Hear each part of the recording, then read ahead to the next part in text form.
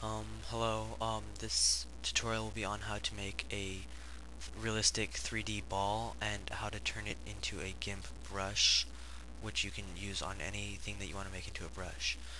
So,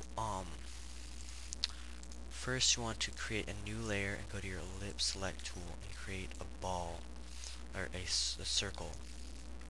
Then go to your foreground color and just choose black, and your background color a dark gray, and then go to your gradient tool and then just stroke diagonally across the circle, and you should get like a black grayish circle. Go to select none and create a new layer.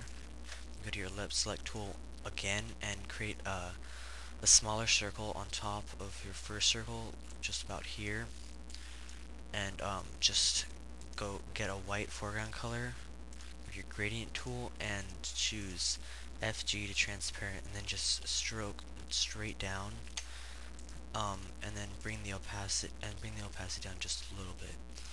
And if you want, you can create another one down here that's a little bit smaller, like this, and you can bring the opacity down a lot more if you want, but it doesn't really matter. I'm not going to do that.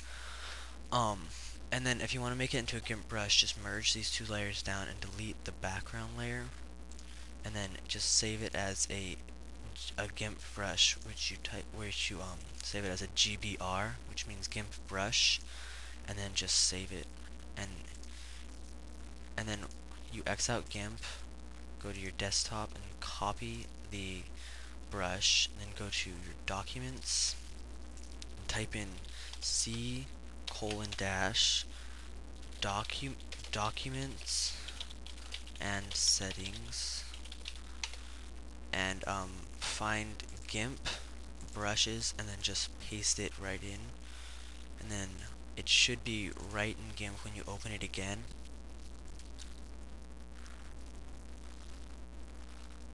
So it should be right here. See, there it is. And that's just about it. Thank you for watching.